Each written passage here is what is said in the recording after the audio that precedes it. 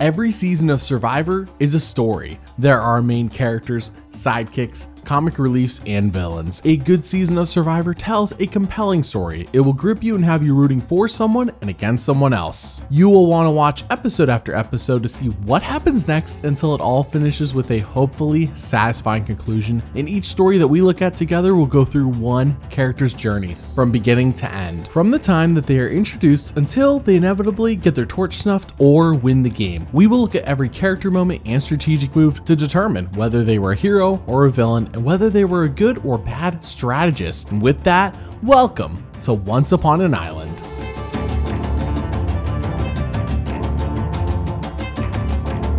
Now, for reference, we are only going to be observing what the TV show is showing us and what story is being told through the show. No future seasons will be mentioned, as the story and characters here have no idea about what happens in those future seasons. All character moments and strategic moves are interpreted with the mindset of what the story is trying to tell us. And before we start, I want to thank you for watching what I make and ultimately supporting what I do here with liking, commenting, and sharing. If you want to support this channel for only a few bucks a month on Patreon, you can pick what videos I make, watch all of this channel's content early, chat with other fans of the show, and even get exclusive videos every month. With that, let's jump into another epic story. 39 days, 18 people, 1 survivor.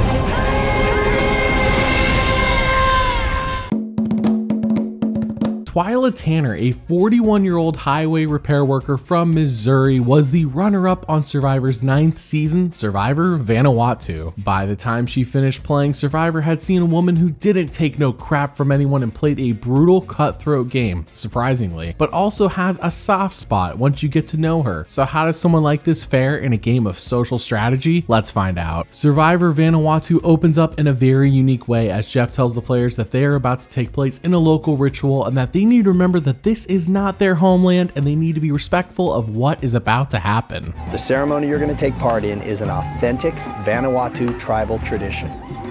You are in a foreign country. Remember that. This is their culture. We are only visitors. After the opening ceremony, the men and women are officially split into 2 separate tribes, and this is not what Twila wants at all, since she is rough and tough, and really she gets along best with men. When I found out we were splitting and being into women, I looked around at them little girls and I thought, oh Lord, what'd you get me into? On the long walk to find their camp, some of the women just want to sit and rest for the night. After all, it's dark and they're walking and they don't really know where they're going. But that isn't Twila's MO. She is a hard worker, and when her mind is set on a task, she is committed to following through with it. No quitting. Are you able to sleep in this rain cold? No, I want to keep walking and They do eventually find camp that night, and the next day sees about half the women's camp hard at work on building their shelter. Twila is one of the women building, and Eliza thinks that Twila works too hard. In fact, she thinks that Twila's hard work ethic is making everyone else look bad in comparison, and it makes the younger women feel isolated and Eliza feeling judged by Twila. Twila has been working on the shelter constantly. I feel like her continuous work has made those of us who have taken reasonable breaks look bad in her mind, to think that, oh, they're not pulling their weight. Don't just take Eliza's word for it though, as this is followed by Twila basically saying exactly what Eliza did. Work needs to be done, and some of the women are just sitting around and not doing enough. The hut still is not done. There's a couple of them that didn't do nothing but bitch, moan, and complain last night. We was all cold. You know, get off your ass, get the done, or don't bitch about it tonight when you're freezing your butt off. The women do go on to win the immunity challenge, and for now, no real strategic decision needs to be made. This first episode gives us all the basic insight into Twila that we need to begin this epic tale. Mostly that she is a hard worker, seems to be no nonsense, and while she has the respect of the older women, the younger women feel judged by her. This is no doubt going to cause some drama in the camp. The better question is, when is the drama going to happen, not if. Episode 2 begins with a lot of the younger women, namely Dolly and Eliza, feeling down about their living conditions. After all, they have found maggots in their food after it was already cooked, and while this is a sour moment for some, Twila doesn't care and finds this to be humorous for herself. It can't be a maggot because it's been boiled, huh? We just poured in some without. Those are definitely maggots. Yeah, I'm eating it anyway. Eat them up.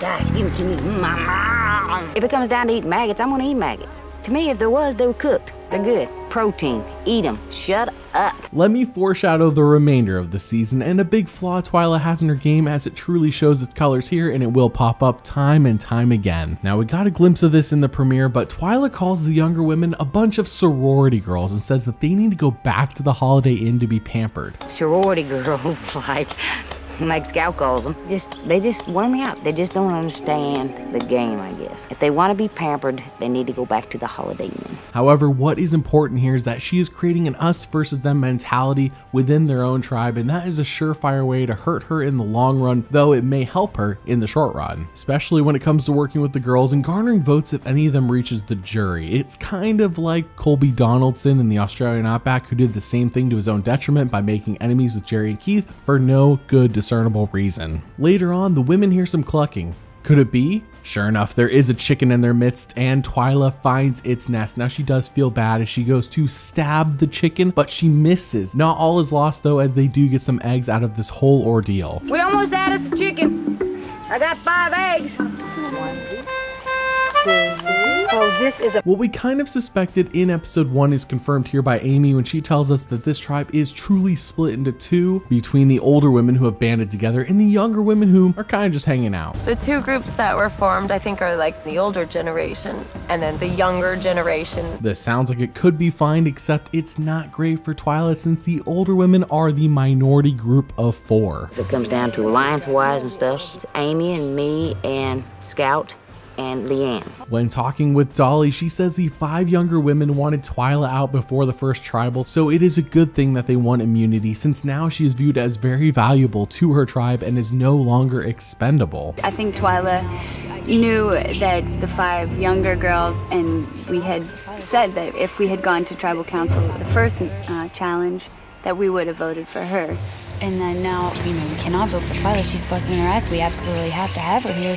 And the expendable person really is Eliza. The women go on to lose the immunity challenge, and now it comes down to who are we going to vote out, and Dolly flip-flops between the older and younger group, which causes Eliza to vote with the older women since Dolly was talking about voting out Eliza, and Dolly is gone in a 5-4 vote.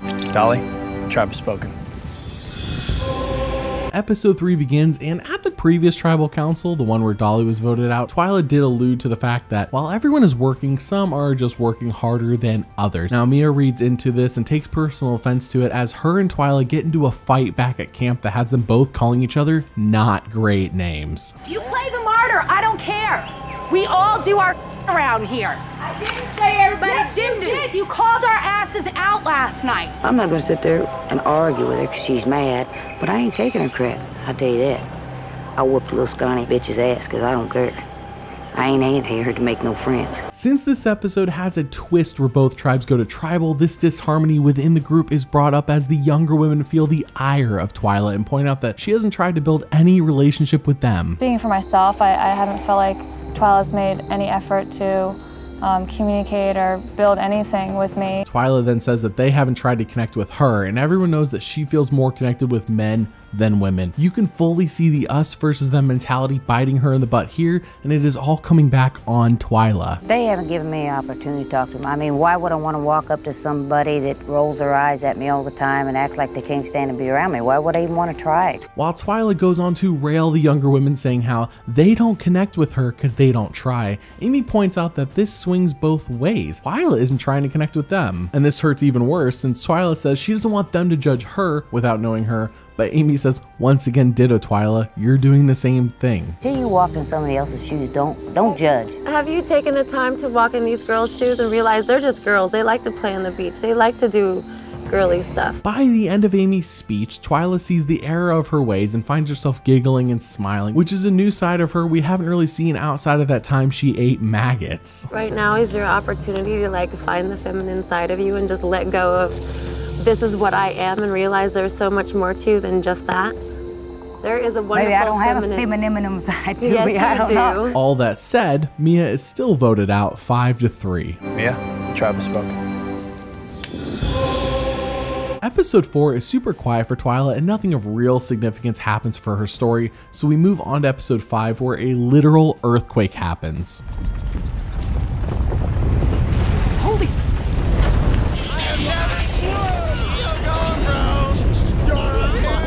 But then ironically, a metaphorical earthquake happens when the tribes get swapped up and Twila ends up on LePevy, which consists of 5 guys and 2 girls, and the only other girl that's on the tribe with her is Julie. However, LePevy is stacked as they win reward, and while the situation does seem dire strategically, this is actually great for Twila as she bonds with the men right away, namely Chris and Sarge. I can relate to these guys. I'm loving it. I got something to talk about. Yes. I love my other tribe. Am I gonna miss them? Oh, hell yes. But yet, I fit in better with these guys up here. I'm already kicking with these guys where I was never able to kick with the girls. And when I say stacked, I do mean stacked, as this tribe goes on to win immunity pretty easily. So we move on to episode 6, where Sarge loves having Julie and Twila around for more reasons than you might think, including that he would like to put a dress on Twila and take her out to dinner. Hello. My new tribe is awesome. It's a blessing to have women around. I would take Twila as a best friend for the next 20 years over any of the women in Yasser. I also would put a dress on Twila and go out to dinner with her because she is a lady. This love for Twila does seem to be universal amongst the men, and that is great for her, but she knows that this doesn't mean that she is safe. In fact, she knows not to trust anyone. Being the only 2 women over here and 4 men, we're odd out. We're both vulnerable, we know it.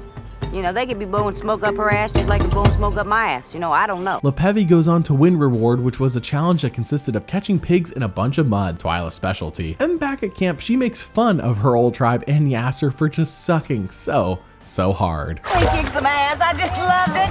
Hey, pretty ass girls, did anyone get their fingernails dirty? Girls say, I can't do it. However, she doesn't understand why Yasser didn't vote out Eliza over Bubba. It's almost as if she doesn't understand why the women would stick together and vote out the men. To be fair, she isn't seeing Amy go full on Boston Rob on all the men on the Yasser tribe. On the unintentional positive side of things though, Twila is making LePevy think that she is all in with them since she wants a woman gone and just made fun of Yasser. I don't understand the way of thinking. If I was over there, I thought they screwed up. Why would you keep somebody like Eliza and not keep your muscle? I don't understand that. We then hear some of the ramifications of this when Sarge says he trusts Twila more than he trusts John. And so I went ahead and gave her my word, and I said, Twila, you got my word as a man. You are in the 4 to the end, no matter what.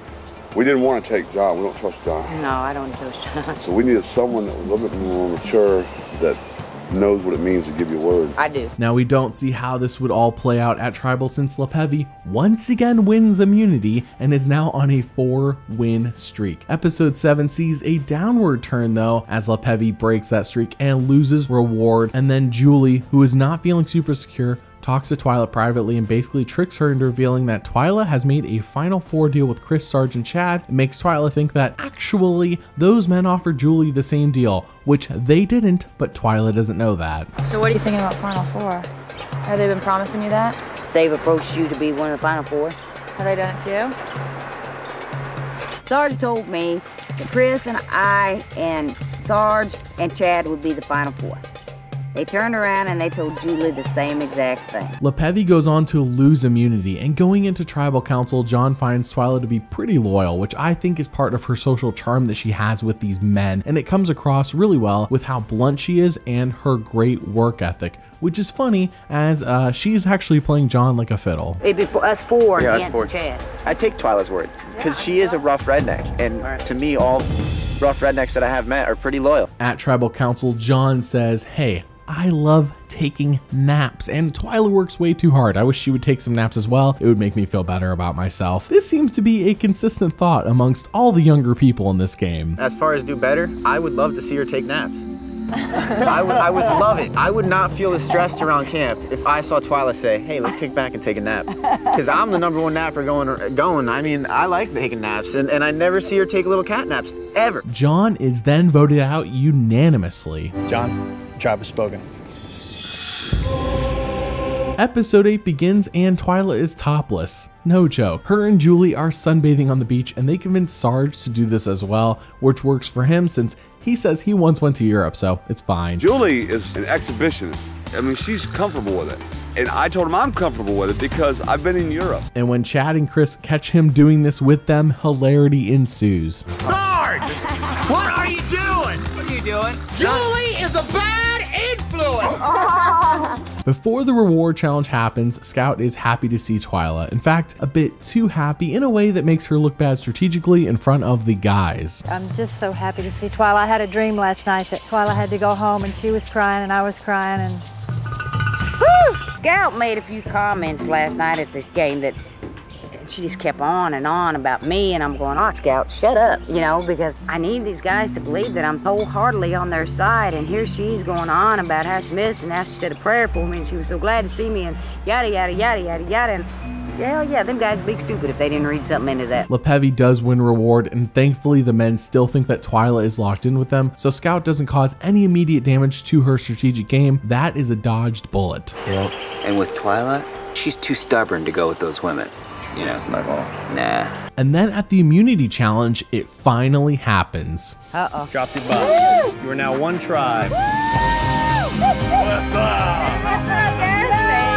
That's right. They're merged, and at the merge feast we once again hear how much Scout missed Twila, and this must be an important thing for Twila since it has now been shown to us in this episode 3 separate times. I just miss Twila deep down in places I can't talk about. It's just a happy moment, you know. So now a big decision has to be made. Does Twila stay with the guys and vote out Amy, or does she flip back to the women and vote out their target, Rory? As it turns out, Twila and Julie want Rory gone first. Talking about having Rory go like, who? Roy. Are you still staying with LePevy?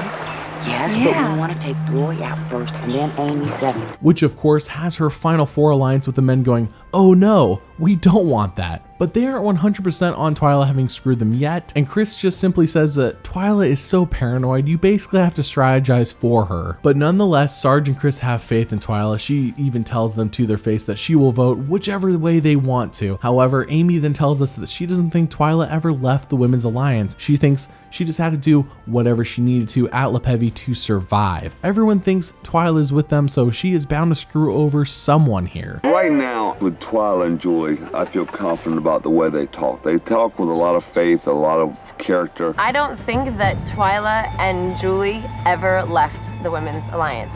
They had to do what they had to do to survive with all men. That someone is indeed the men, as Rory goes home in a 6-4 vote. Rory, the tribe has spoken.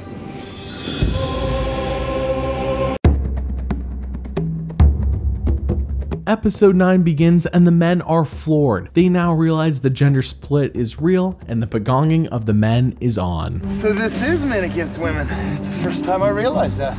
I've never had anyone waver in my alliance, and tonight was the first time that the alliance wasn't true. We then learn from Twila that the reason she realigned with the women is because Julie told her about that Final 4 deal they made with her, which as we know is not real, but Twila still doesn't know that. Even though Sarge gave me his word, and Chris gave me his word, and Chad gave me his word, I felt like I still couldn't trust the guys. The guys had told me that I was going to be part of the Final 4, and they told Julie the same thing. Predictably, the men feel hurt by Twila's betrayal, especially Sarge and Chris, who she had really good connections with on LePevy. I just real hurt just the way, because I thought Twila was sincere. I guess I don't understand their reasoning. Yeah. It must just be gender. It must be a woman thing. Julie and Leanne win reward, and upon returning back, they bring chicken wings to camp. Very nice. However, the men are all out at sea, so the women get together and decide, we're gonna eat all these chicken wings and not tell the guys. Don't waste a drop, dude. Eat the fat, eat everything but the bone. Yeah, isn't it yummy though? When the men return, the women lie by acting like, oh, you're just now coming back from your reward? Oh, what is this? Chicken bones? How very nice of you. We definitely didn't eat chicken wings earlier. No kidding? You brought back chicken bones? Oh my God. Look at real meat. I seen my bone. I seen my bone. The average American would be like, oh my God, that is the lowest form of insult I could ever imagine. But to the Atlanta tribe, it was like Christmas. All of a sudden, a pig is at tree mail, and Twila and Sarge are hungry, real hungry, for some bacon. You can't eat them. You both have machetes. Good stuff. Come on, Sarge. Listen. I'm ready to We eat. want bacon. We don't care about the damn pig. Leading up to tribal council, Sarge and Twila have an honest talk about what exactly happened with the Rory vote. Twila tells him, hey, I know you guys made a deal with Julie, so you're just trying to screw me over. And he says, actually, no, there was never any deal with Julie. You were definitely number 4 in my alliance. He says, Twila, you were the only woman I offered this Final Four deal to. And then they realize that, oh, there was miscommunication and Julie tricked her. Supposed to go Rory, then you, then Chad, Chris, and me. But I'd have been the 4. Oh, you were 4, like so solid, like my whole life depended on it. We then hear what is Twila's true philosophy when playing the game of Survivor. Every move she makes when it comes to alliances and voting is to get her further ahead and not based on personal feelings towards someone, which is actually a great way to play as it has proven the most successful in the show's history. I'm willing to play however I have to play this game to get ahead, I'm gonna play it. At Tribal Council, Twila says something she has actually said multiple times this season, but for some reason here, it gets the biggest reaction when she says everyone knows how she feels much more at ease with the men. And I think the women know. I felt more at ease over here with the men than I ever did with the women. You know, I'm not gonna lie about that. Regardless of that, Sarge is still voted out and the pagonging of the men continues. Sarge, the tribe has spoken.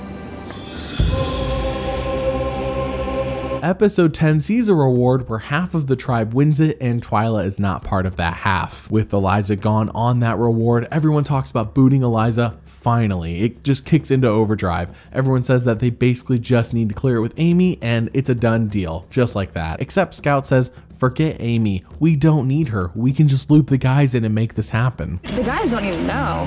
Listen, but the guys will vote with us because here's their choice.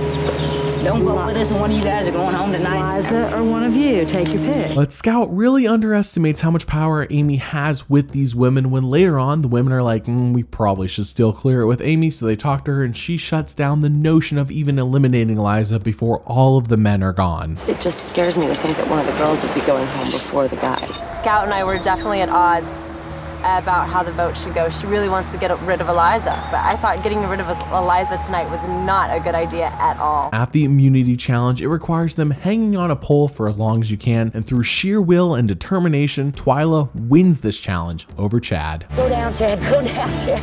Please, God, go down, Chad. Chad is out. Twila wins immunity. Chad is now scrambling as it is clear it's either him or Chris going home next. He tries to talk to Twila about this and is like, who's going next? Is it me or Chris? And she smartly plays dumb and pins the responsibility of this decision on Amy. Still the same vote to me, right?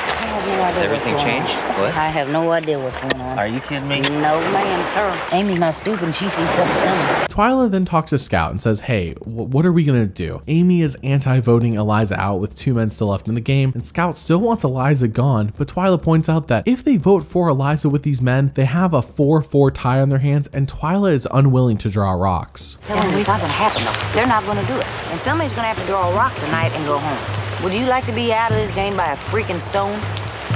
Well, I would. But don't take Twila's unwillingness to draw rocks to mean she doesn't want to flip. If anything, she wants to knock the queen down. She just doesn't have the numbers to do so. Yet. You know, yes, I'm like Scout. Yes, I'd like the hands to be turned and Amy not be in charge right now. At Tribal Council, Twila says you can't trust any of these people in the game 100%. After all, they are just strangers you only gotten to know through the context of a social strategic game for $1 million. Amy says Twila is wrong. When it comes right down to it, you can't trust anybody. It might be 99.9%, but I don't know. That is such bull. I don't question that one bit. Like, I definitely know that there are people I can trust, and I know I can be trusted. And we'll find out if you're sitting in the final 2, whether you're right or whether you're wrong. Chad is then voted out 6-2. Chad, the tribe has spoken. Episode 11 begins with Chris telling the women that Scout and Twila wanted to band with the men and vote out Eliza and then Amy. From what we have seen, this is pretty much the truth, but whether it is true or not, it plants the seeds of doubt in the other women's heads about Twila. Scout and Twila come to me and Chad, wanting to form an alliance with us. Swear to God on my family's lives. Leanne takes this information she learned from Chris and confronts Twila about it and is like, hey, is this true? And Twila confirms it is true by saying Scout came up with the idea, which is then later confirmed by Scout, who blames Chad. But why would Chad be at fault for Twila and Scout choosing to flip? So I told Twila that I heard some things that I'm not very comfortable with, and we need to talk about it. Yeah. is the one that started it. She did, not me. She just completely confirmed the story. At the reward challenge, it is the family visit, but before they see their family members, they get to video chat with them. Survivor is trying to trick everyone that the family members weren't really on Vanuatu when they really were. Here's your son, James. Oh my God.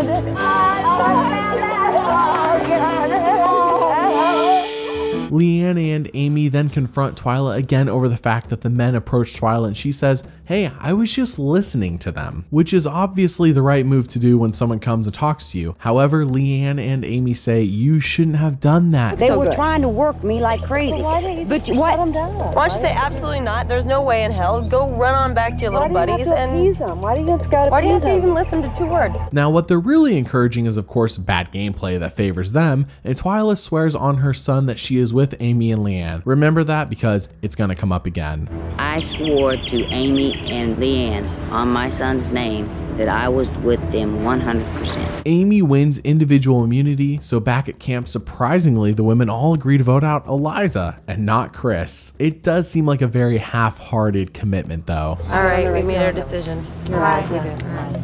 But as it turns out, Eliza is a key cog in Twila and Scout's plan to flip on Amy, as Twila convinces Chris that if he can flip Eliza, then this can flip the game for them. They would have an obvious 4-3 advantage, and this would be huge, knocking Amy off of her high horse. She says she is tired of Amy acting high and mighty, thinking she has this game in hand, kind of like John Carroll, which is awesome for her, but she is backing out of swearing on her son in the same exact episode that she just got done doing it. Think about it.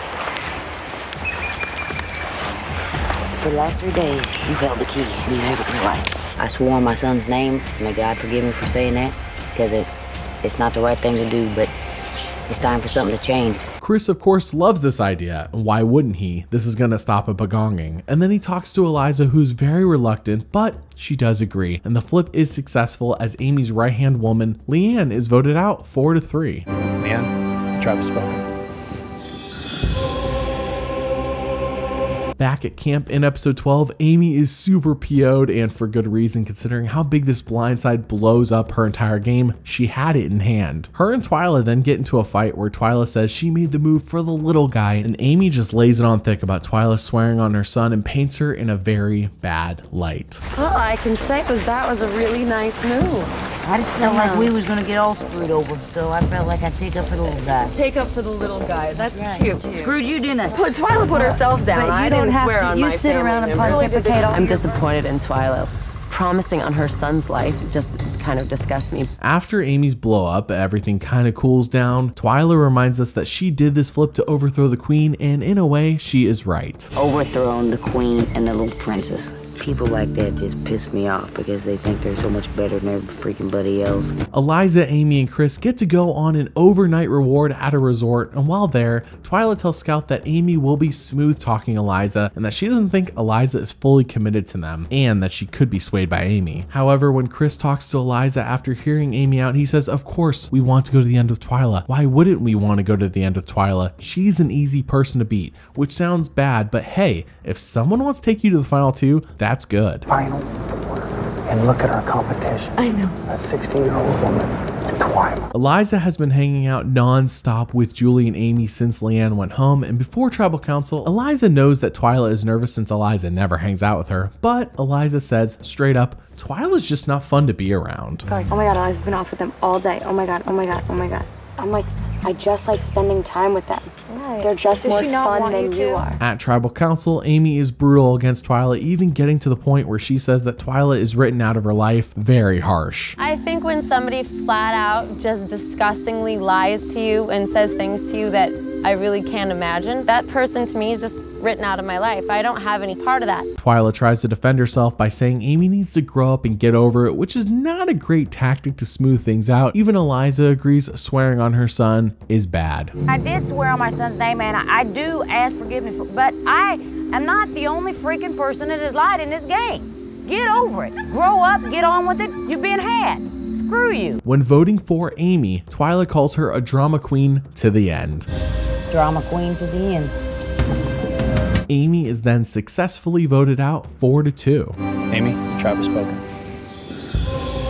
Episode 13 starts with Twila being upset. Clearly the guilt is eating at her about swearing on her son, and people constantly bringing up just makes it worse. I'm tired of hearing about it, period. The only one that I've got to condole with or say anything to is my son when I get home. The rest of you can kiss my... Julie says she is definitely going to be using this against Twila, and Chris recognizes that this is a dumb thing to do to someone in your own alliance, meaning the way Twila is treating Eliza. I knew that it wasn't a good thing what Twila was doing. She definitely offended Eliza. Eliza being part of this 4-person alliance with Scout, Twila, and myself, you know, it's important to try to keep a level, you know, understanding. Julie then gets to work on flipping Eliza to vote out Twila, and Eliza thinks to herself, you know what? Why not? Why would it be a big deal to vote Twila off instead of me? I don't know. Later on, Eliza is hungry and wants some of the tribe's bananas, and when she asks Twila where she buried them at, Twila says, I ain't telling you. Twila and Scout then go on to bully Eliza and make her feel like trash, and at this point, I think it's safe to say that she has lost Eliza's vote and is definitely solidifying Eliza flipping on her. Where are they? I am not telling you. T. I'm gonna let if you ask me one more time, I'm gonna let them damn things rot in the ground. It's so patronizing that You're acting like a kid though. Get over it. Why are you being so childish about the damn bananas? She don't want you to have the bananas yet, honey. But Eliza and Julie is not enough for a flip to happen, especially when Chris is so committed to his final 3 deal with Scout and Twila. It's not changing. I mean, don't even doubt it. I would tell you, you got it? We're going all the way. Eliza and Chris have a conversation where she talks to him about flipping with her and Julie on Twila and Scout, but here it comes. Twila catches her having this conversation red-handed, and Eliza and her go on to have a fight. However, this does prove what Twila said earlier about Eliza not being 100% on board with her, but to be fair, Twila's kind of causing it. I don't know, I just feel like you're with me. You got immunity. You're right, I do have immunity tonight, but if I don't have immunity tomorrow night, then who's gone, T? I think you're a liar, T. Before Tribal Council, Twila says once again, you really can't not trust anyone in this game. People have murdered others for less than $1 million, which is certainly a dark way to look at things. You can't trust nobody now. Nobody. You're playing for $1 million. People have murdered for less than $1 million. You know, come on. At Tribal Council, Jeff asks Twila if she thinks anyone sitting in the final 5 is unworthy of being there, and she essentially confirms it. Yes, there is someone, and her name is Eliza. Twila, is there any way that somebody could be unworthy of winning? My personal opinion is yes, there is. It's me, by the way, in case anybody was wondering. Chris does pull through for her though, and Julie is voted out 3-2. Julie, tribe has spoken. It is finale time. Chris versus Eliza versus Scout versus Twila. And speaking of Eliza, Twila reiterates back at camp that she does not deserve to still be in this game, basically has a wrong idea about what Survivor is really about, while Eliza is right in her assessment. Never say that I thought that somebody who was still here didn't deserve to be here. I don't think you deserve to be here, Eliza. That's blatantly not true. You have done nothing for the camp. You have done nothing but boil freaking water. At the final 4 immunity challenge, Chris wins and Twila celebrates finally being able to vote out Eliza. Right now, I just want to gloat. I want to gloat that the little wench is going home today, tonight. I'm gloating. Chris then tries to get Twila worked up and says, yeah, go rub it in Eliza's face that she's going to be voted out. I want to gloat, but that's just what Chris wants me to do. See, the more I piss everybody off right before they leave, the more easier it is if we're the final 2 that he gets all the votes. So, you know, I see what he's doing. It is time to vote, and Eliza writes down Twila's name and calls her a cockroach. Twila, I am voting for you for the 3rd time this game. You're like the cockroach that won't die under the refrigerator. Hopefully, you're going home tonight. Eliza is then voted out 3-1. Eliza, tribe has spoken. At this point, Twila is guaranteed final 2. Whether she wins immunity, Chris wins immunity, or Scout wins immunity, she's going to the end. Both Chris and Scout want to take her, so she is just in a golden spot here. So when it is time for the final 3 immunity challenge, where the castaways have to stand on a perch while making sure an arrow doesn't pierce their bow's target paper, Twila doesn't step down for Chris despite his pleas and his bargains. Honestly, it would be out of character for her to do so. You know the outcome, Twila. And the deal making begins. It's good as gold, Twila. Hey, Twila, I've proved to you 2 times in a row, man. You're the one that turned your back on me at LaPevy. I might fall off this thing or ram this thing through my ass, but I sure in hell ain't gonna step down off this pole. Chris wins the final immunity challenge, and while he suspected that Twila and Scout had a secret arrangement, it turns out they did not. So at Tribal Council, he votes out Scout and brings Twila with him to the final 2. Scout, the tribe has spoken. Back at camp, Chris once again tries to talk up Twila and says he ain't taking any crap at Final Tribal Council, and she should have neither. Then as the two are hanging out, they sit on the hammock together, and something very peculiar happens here.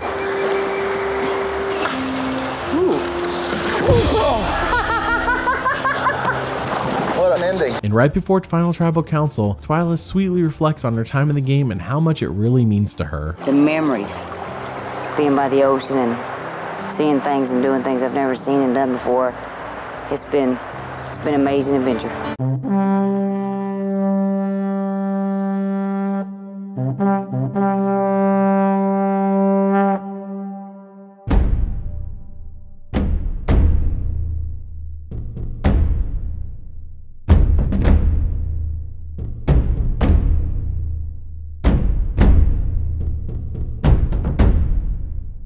Chris, Twila, welcome to your final Tribal Council. It is time. Final Tribal Council. Chris and Twila both have to answer to the jury about the actions they took in this game and hopefully have the jury's respect for what they have done, especially Twila, who made quite a few flips. In Twila's opening speech, she starts pretty decently by being calm and explaining how she played without attacking anyone or getting defensive. I played it hard.